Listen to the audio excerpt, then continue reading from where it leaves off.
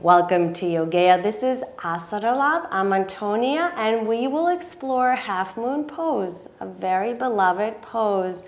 Tricky to really find the alignment, so let's do it right now. I like to go into it from here. I like to bend my knees as I open my left foot out and I bring my right foot in. Then I cup the floor with the left hand, placing it slightly forward, about 8 inches away from the left foot.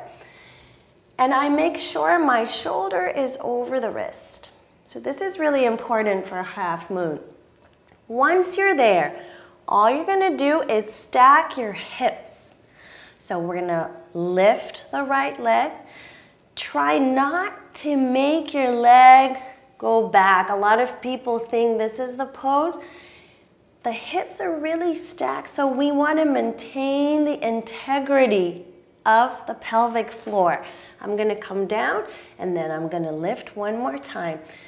The key here, press through all the corners of your left foot. Flex your right foot.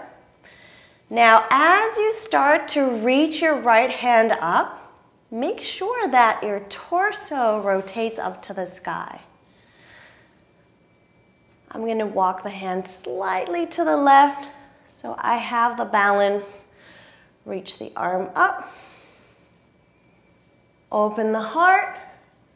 Flex the foot. Feel you're pushing the opposite wall with your right foot. And bring the hand down. Take a down dog. And of course, do it on the other side.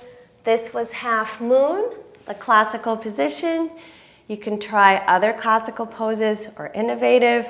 Subscribe to our YouTube channel, Yogea Yoga. You can request poses of your own if you wish. Thanks for being with me. Ciao.